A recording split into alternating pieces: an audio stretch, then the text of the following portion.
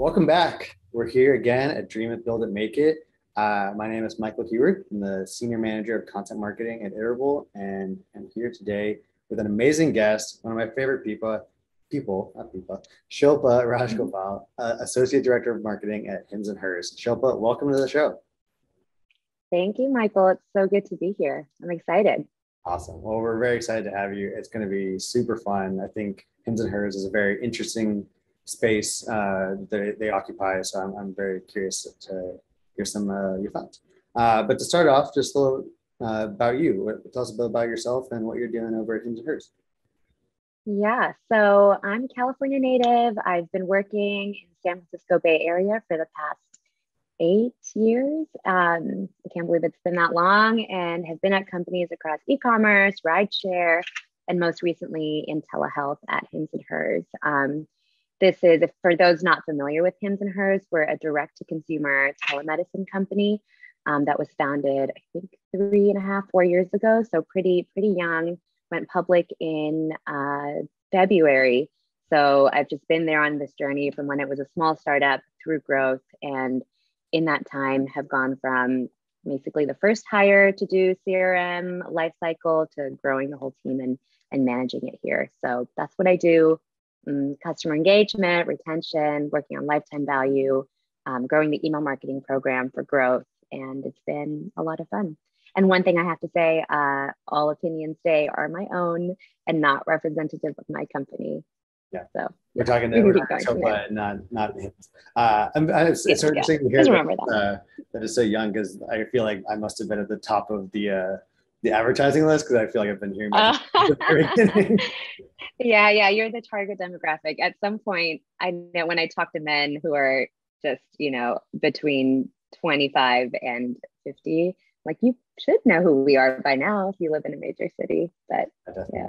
Awesome. Well, you're talking about yourself, and I love to start off talking with marketers about themselves as consumers. I think a lot of times we talking to customers and we forget that you're speaking in marketing terms. So I'd love to hear about it from your side, what you think is a good customer experience, and if there are any good features that show customer experience that you keep an eye on, and what are some good brands that you think are doing a good job with this.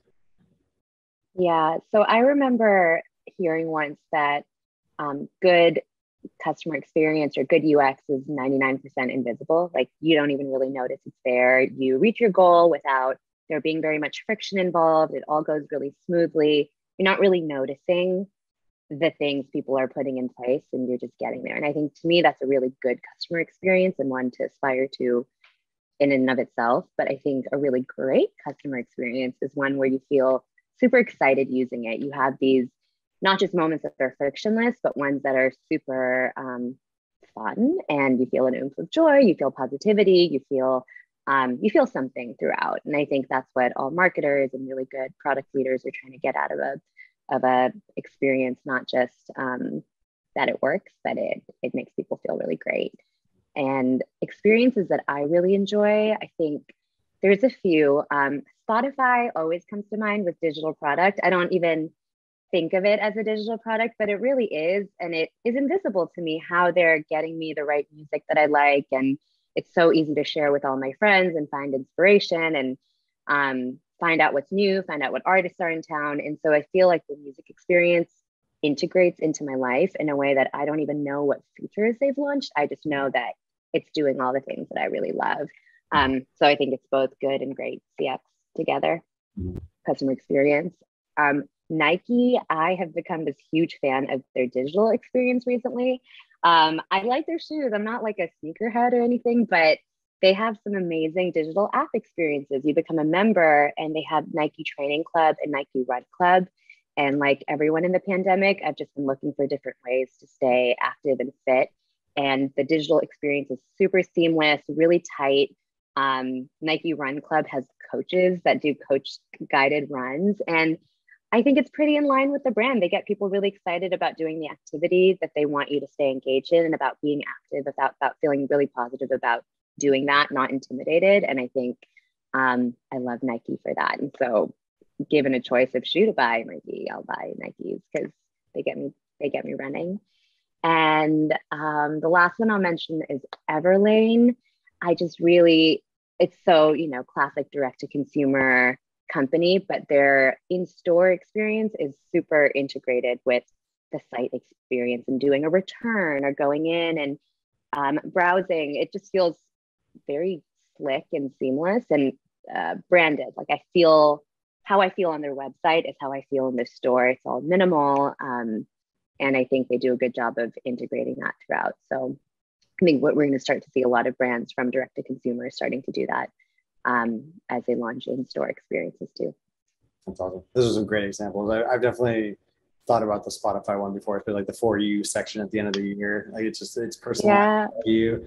And then I love that Nike has the ability to turn their shoes into like a lifestyle that's behind it. I agree that the Nike Run, like that Run Club app is incredible. It's a good job for sure. Do you use it ever? I have a long time ago. I haven't since because I stopped running, but yeah. It is a great app. Anyone who's not a runner like me, people like me, I push them towards it. And there's very few things. Oh my God, you have to download this and do this. Yeah. They're doing something right. It's a good way to get started. Yeah. Well, back to what you and your team doing. I'm just curious, for Hims and Hers, obviously there's two names in it. How does the marketing differ between the two, and how does the experience change between the two brands?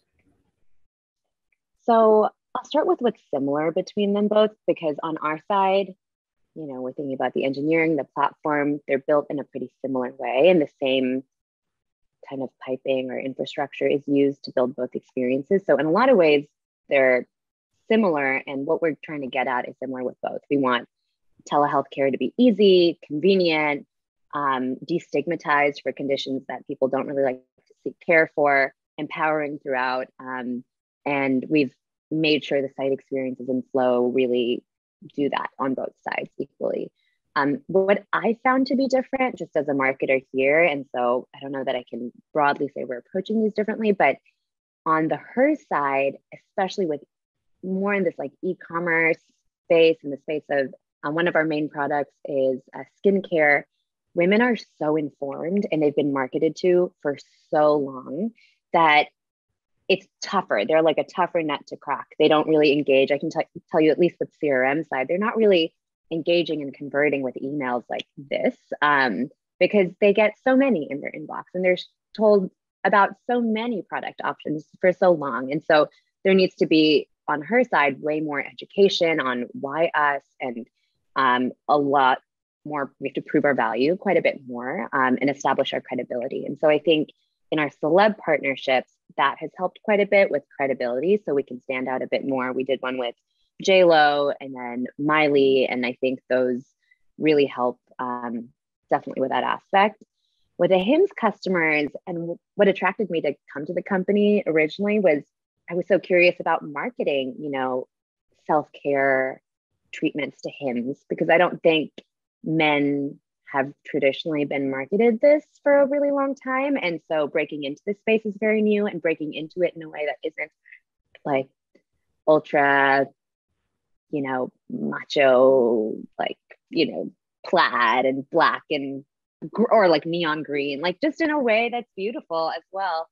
And so I think the Hims customers have been a lot more receptive, and this is really new for them. And so it's been interesting to see how receptive they are. We're pretty direct with our messaging to them, and very much about solving a problem, fixing an issue, being really proactive. And so to them, it feels like a lot of this self-care stuff is actions for them to take for making themselves better. And I think that's what we see. I see in all my male friends, I see in all these men that I know, they want to make themselves better in all the ways. And I feel that this generation resonates with that messaging. And so that's what we've tapped into on the Hims side, which feels unique and special to me. Yeah, that's fascinating. Like, you have a pretty distinct line between personas that you're talking to. I feel like a lot of companies don't necessarily have that stark of a line to operate across. It's fascinating. And I agree that it's very much like a very different experience as far as the Hims side being a man that has received the marketing from Hims before. It's very different from like the classics of like Rogaine, where you're like, all right, it's not personalized at all. You're just going to go buy it randomly at the store. But this is very much so like it's direct, it's personalized, it's you the entire time. It's really interesting. But on that same note, can you kind of walk us through what the typical customer journey is for either or? You can decide, or if they're similar or the same. That'd be great. Yeah. Yeah, so it really just differs based on what product someone purchases. So for those who might think Hims just looks like an e-commerce site, that's true in some instances. If you're just getting gummies, you go through a normal checkout flow, you check out the product and it's yours. But for our core products, those are telemedicine visits for prescription treatments. And so in those cases, the customer would really start out with a visit or a consultation that's done completely online. So they fill out some information about themselves, medical information, which is then sent to medical providers. And during that time, depending on the condition and the state that they're within and some policies, they complete either an asynchronous visit, which means the doctor reviews all their stuff, a provider reviews all the stuff offline and gets back to them with a response. And then sometimes there's an actual phone or video visit that happens. After that, if approved, they get prescribed and the treatment gets shipped to their door like any other treatment in really discreet packaging on a regular basis. They can manage their subscription online. And in this time, it's really a relationship that we're managing with them about making sure they're successful with their treatment, that they're getting the most out of it. If they need to change anything, they can. And then they can do renewals completely offline. I know in traditional system, you need to maybe call your doctor for renewal, do another visit, and go back to a pharmacy. And we've cut all of that out where it's completely online as well. So it's a completely digital telehealth visit. That's how it goes. What sort of channels do you use? I guess there a certain pathway that on that regard? Yeah, so I think our most important communication channels during the core visit are still email and SMS. And it's so critical actually because customers take all these actions and then there's this waiting period before they're actually brought back into the flow. And so it's pretty important that we communicate with them about the status, if there's any actions they need to take, letting them know what's happening along the way, because it is this brand new process to them. And so pretty active communication in that early period with those channels are still super key. Yeah, that's great. Because I was saying earlier, the personalized aspect of Hims&Hers is a big draw for someone like me, a regular consumer. And I think those channels are good examples of that. I'm also curious, and you mentioned this, you touched on this earlier about the education aspect of it. A lot of your products touch on kind of traditionally stigmatized things like ED and hair loss. Have you found that certain channels or tactics work better in discussing those stigmas or addressing them to make customers feel a little more comfortable? Yeah, I would say, we use a lot of channels. We use blog, SEM, SEO, paid, and email, out of home, billboards, ads. And I would say the thing that probably makes the people feel most comfortable is how direct we are about how normal it is. I think just starting all of the messaging with, I remember one of our old taglines or early messaging was something like, ED is normal, not doing something about it. Now that's not normal. That idea that, come on, like, it's not a problem that you have it. But come on, we can help you deal with it or help you manage it or help you feel better about these type of things. And sort of that direct, I think at that time, like older sibling kind of attitude of compassionate but direct being the tone, which is, evolving. But I think that has made people feel most comfortable at just staring right at it, but not feeling shame while doing that. And we found even with ED, we're finding the messaging that works really well is not very direct, like you have ED.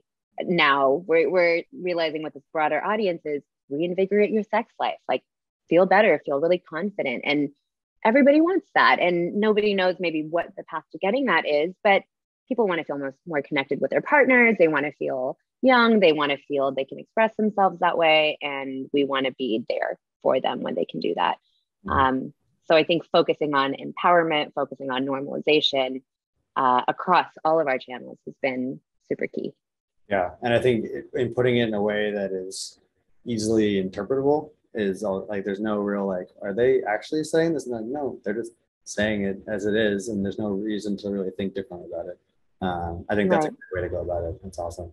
And kind of expanding on that, there has been a conversation about mental health a lot in the past year and a half, especially.